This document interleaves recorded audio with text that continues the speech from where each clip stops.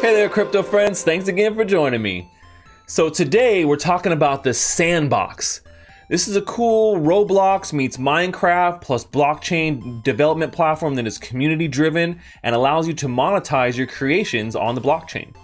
We're going to talk about why huge game development companies like Atari and Square Enix are investing in this game and why you might want to consider looking at getting in on their land sale or becoming a creator.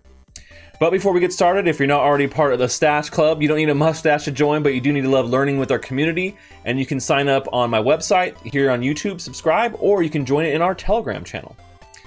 All right, so let's take a look at some of these large partnerships that they've announced here recently that have really made a big difference in my opinion and other people's opinion of where this project is going. So recently they announced that they're partnering with Atari, which of course is a huge brand. I loved playing Atari when I was a kid, and Atari is partnering with the Sandbox, and they're going to be bringing some of their classic games inside of the Sandbox and making them into sweet voxel versions, right? So we see that they'll be making fan favorite titles like Pong, Roller Coaster Tycoon, Centipede, Super Breakout, Asteroids, and so many more. They're coming to the Sandbox. Atari sees there's something in this game, something in what they're doing and some of the elements. We're going to talk about what those might be.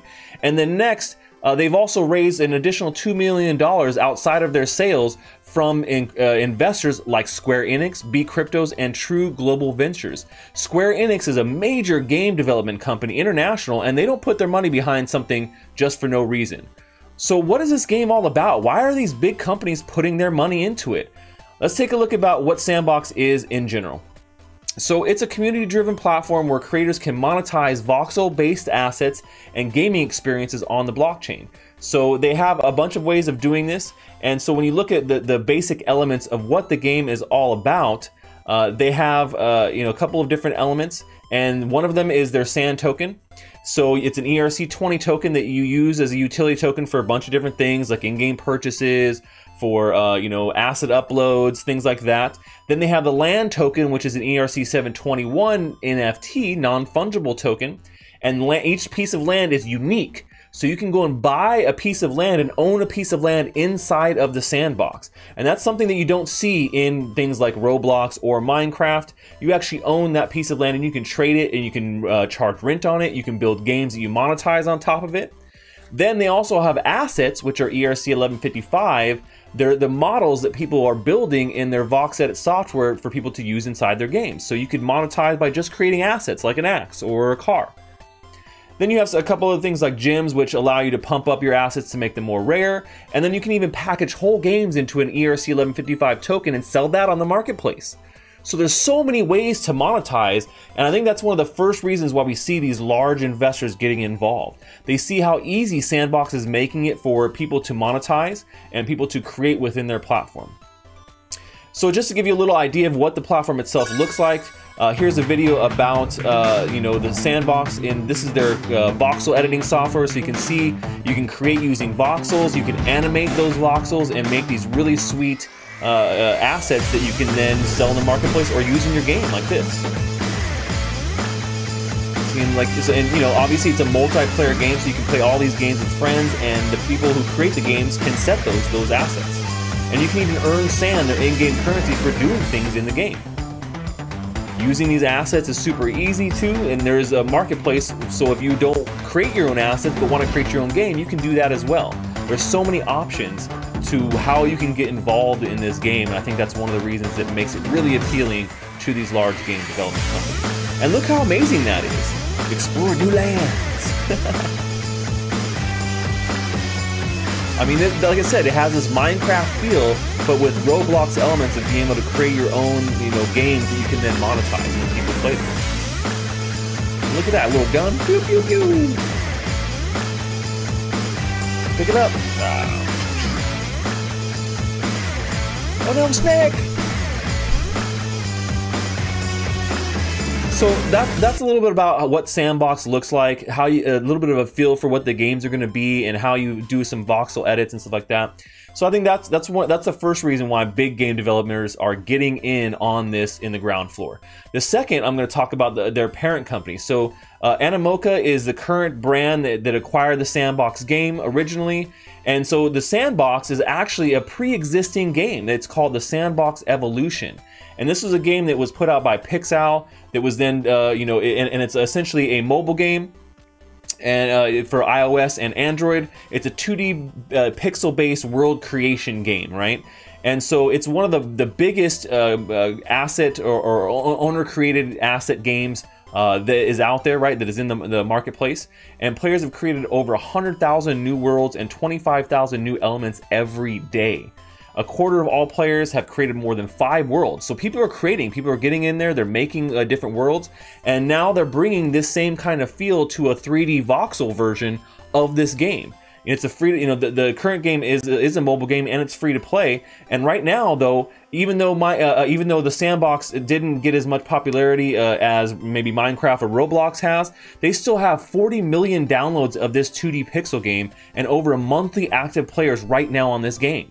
So right there, that's the second major reason why game developers, I think, are getting involved in this game in the ground floor, because they see it already has a huge audience. And this huge audience could easily come over to the 3D version because it gives them so much more, it unlocks so much more potential for creating worlds and then also monetizing your creations. So, if even we get 1% of 1 million players over into the Sandbox game, that's a significant boost, and these are gamers coming out from outside of the blockchain world. Now, whereas the Sandbox 3D version and voxel version is a blockchain-based game, you do have to have some knowledge of blockchain to be able to use it. They've taken steps to reduce all of those hurdles, so it's incredibly easy to participate. All you need right now to get started on the land sale, which is coming up, their third land sale, is a MetaMask wallet. And MetaMask is just a very simple Chrome extension you can download and get started with for free. And so you do need to have some Ethereum to be able to purchase that land. But like I said, they've made it incredibly easy to be able to do so, and they give you step-by-step instructions. So, I think this is the second reason why we see big game devs getting involved in the Sandbox early here on. You have places like Atari and, Square Enix and Wax and a bunch of other game developers that want to get involved in this right here from the get-go. So, we talked about some of the elements that they have, and one of the next things that we want to talk about is the fact that they are hosting their next land rush and their pre-sale round 3. This is round 3 already, guys. They've already sold out the first 2 rounds. So round 3 is coming on March 31st, and you're going to be able to pre-register right now. But as soon as March 31st hits, then all the lands are going to become available, and you can see here's the map for the third round. And already all these games I've talked about and developers already have staked out plots. So you can see Atari has a bunch of plots that they've already staked out. MetaMask, they have all their different games. OpenSea, here's Wax. There's a bunch of different games that are already wanting to stake out their land so they can build games inside of the Sandbox. So all these, each little square of land, you can see each one of these little squares of land, that's the base amount of land that you would get. And they've actually capped the price of these lands at $38.40. So each little square is going to cost you $38.40. But you can buy multiple squares or larger plots, and you can combine them to make larger estates. So that's why you see some of these have large estates like this. Roller Coaster Tycoon has a massive one. MetaMask has a really big one. And so all these little pieces of land can be locked together to make a bigger piece of land to make a bigger game, right? So if you guys want to jump in on a land sale, it's definitely going to go quick.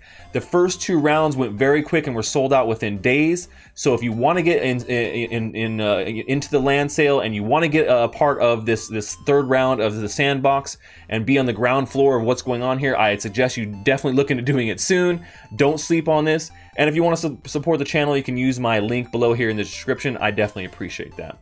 So, I think because of the way that they've structured their land sale here, and the fact that, you can get value just by buying this land, is another good reason why investors want to get involved in this, because they see that everybody can monetize, and people can do it in multiple different ways, not just by creating games, but by speculating on land, on trading it in marketplaces, and that's also, I think, a big deal as well.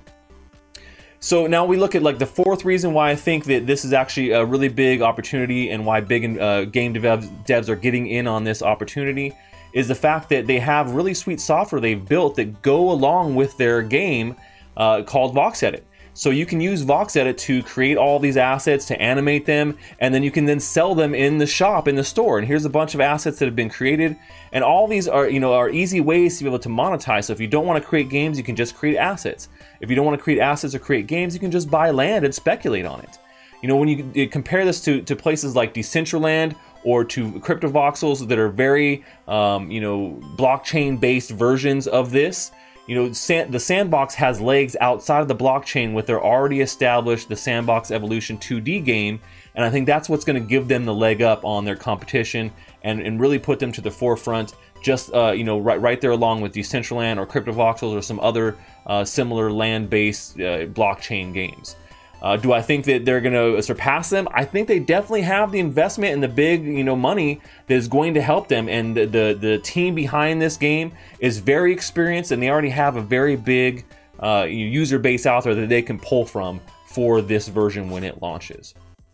So, I think these are some of the reasons why huge game devs are getting invested in the Sandbox right now, and why maybe you should consider looking at some of these cool things. If you love gaming, if you love making items and being a creator and then trying to find ways to monetize those things, if you love playing Roblox or Minecraft, this would be a great game for you to look at and to be able to want to possibly get in on that land sale coming March 31st. And if you guys do want to get on that, definitely use my link below. I really appreciate it. It supports the channel, and I love you guys so much for doing that. Whenever you do use my links, it definitely helps me to continue to make all these sweet videos. So I think that's all I have for today. If you have any questions or comments about Sandbox, put it in the comments below, and I'll get back to you right away. And that's all we have for today. Till next time, stash that crypto, friends.